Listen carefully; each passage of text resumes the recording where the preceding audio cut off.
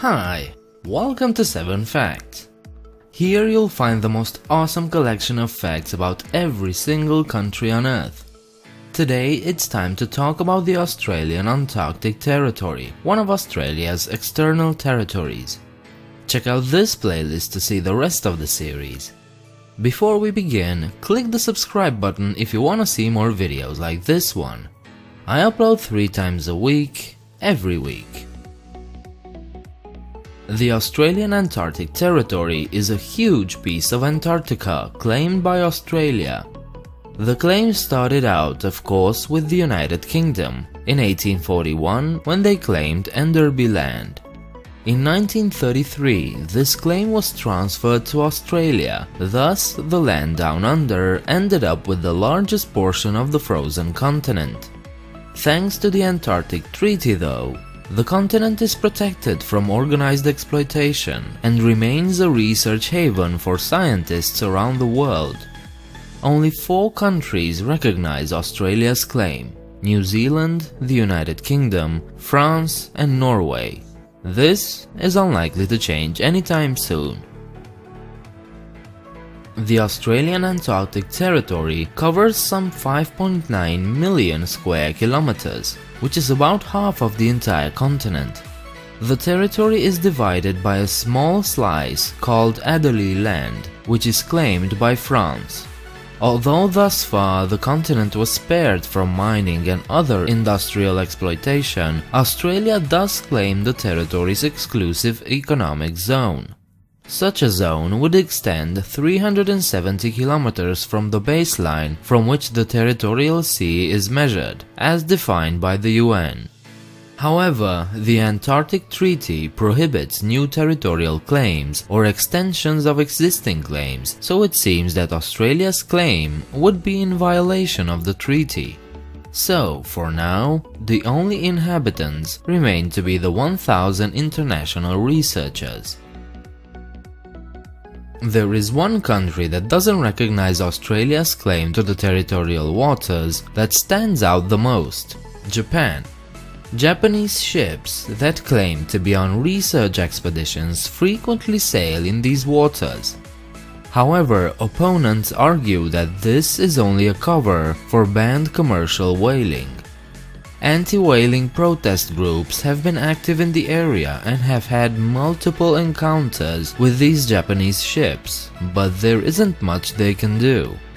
The Australian Whale Sanctuary does protect the dolphins and whales from hunting, but since Japan doesn't recognize it officially, they're pretty much free to do what they want. Unless a diplomatic solution will be found, or the 2 countries actually go to war, whaling in these waters is unlikely to stop. During the early 1980s, there was a brief debate in Australia on whether or not to allow mining on the mineral-rich continent. Several mining proposals have been discussed and have all been rejected. In August 2011, influential Australian think tank, the Lowy Institute, published a report warning Canberra against complacency when it comes to its claim.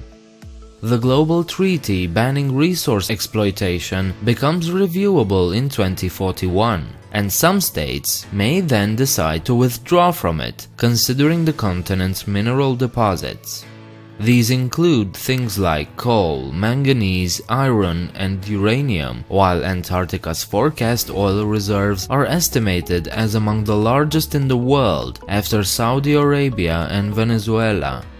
The Institute also warned that Australia cannot adequately patrol its claim, lacking the kind of skyplanes it needs to reach some areas and icebreaking ships needed to patrol the waters. With such attention dedicated to this subject, we should all be concerned about the future of this sanctuary, as it seems more and more unlikely that the status quo will last for more than a few decades.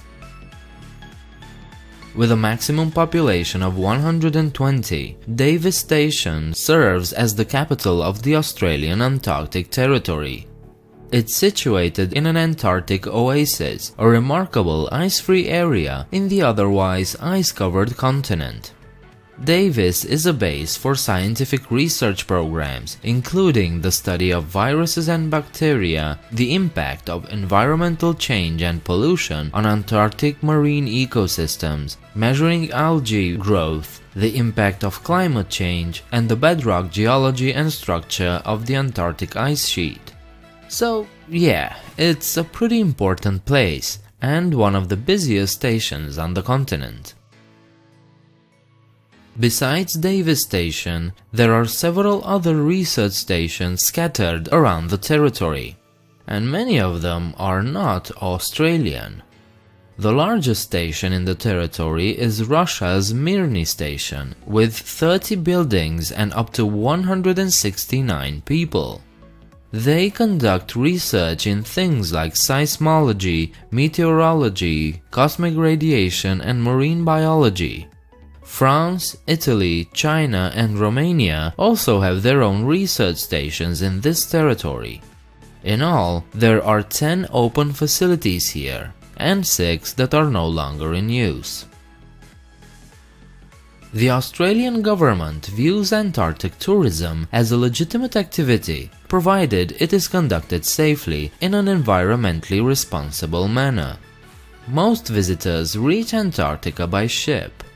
These voyages last from 10 days to several weeks, and ships range from the basic to the luxurious, and most offer the chance to go ashore. While these trips can offer the experience of a lifetime, make sure that you check your bank account before you buy your ticket. Typically, these trips can set you back with thousands to even tens of thousands of dollars. That's a little bit too much for me. These were 7 facts about the Australian Antarctic Territory. If you enjoyed the video, please leave a like and subscribe. Share your thoughts downstairs in the comment section, and afterwards check me out on Facebook and Twitter. A good way to offer more support to this channel is through Patreon, link in the description. I hope to see you next time. Bye.